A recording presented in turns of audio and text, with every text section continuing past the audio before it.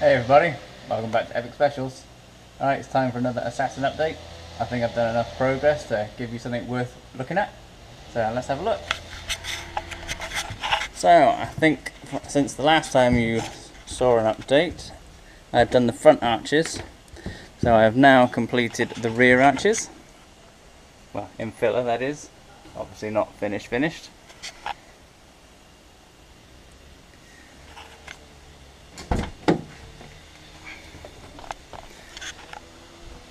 I've done the insides too.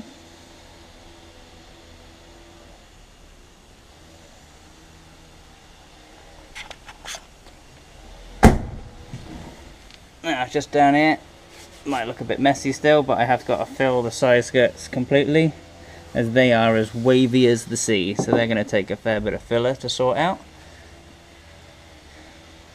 But the rest of this is lovely and smooth. Also done this side.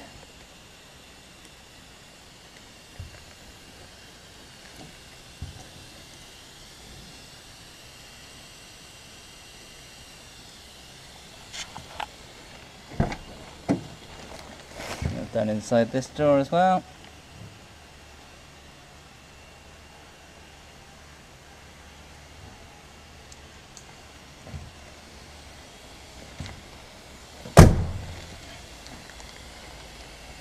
So that's both the rear wheel arches now finished off, and I have moved on to the rear, blending in the rear lenses.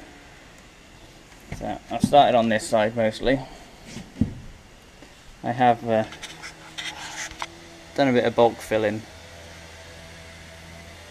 along the rest of it, but it's still very untidy at the moment. So this side I've started to add some shape into. So down here, just trying to follow the contour of the rear lights down into this lower panel, and the same just here, starting to build up the shape of the wing where it blends into the rear quarter there. So it's a bit of slow progress, but it's starting to take shape now. I've got to build out this bottom bit till it meets up with this line on the bumper. So as you'll see if we go along, where it's tucked under. So I've got to build it out quite a bit.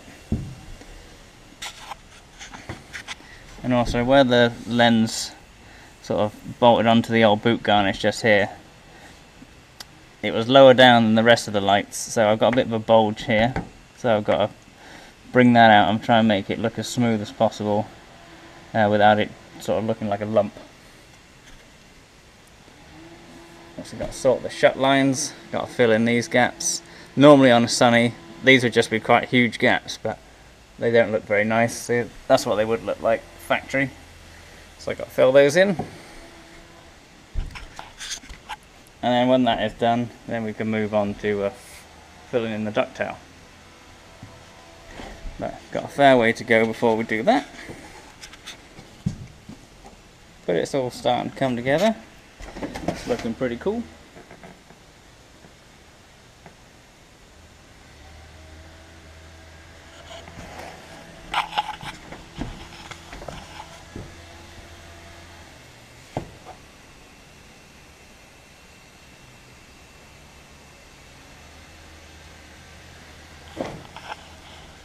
And then once all that filling at the rear is done, there still is lots more to do around the rest of the car to try and strain it all up.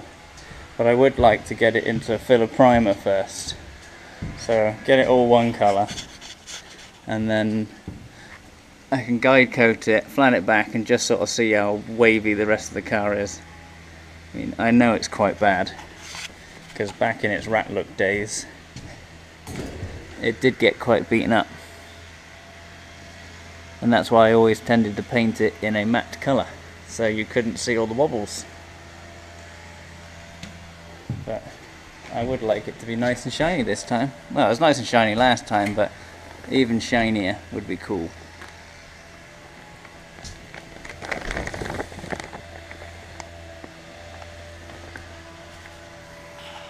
So that's it for now. Thanks for tuning in. Catch you again next time. Cheers.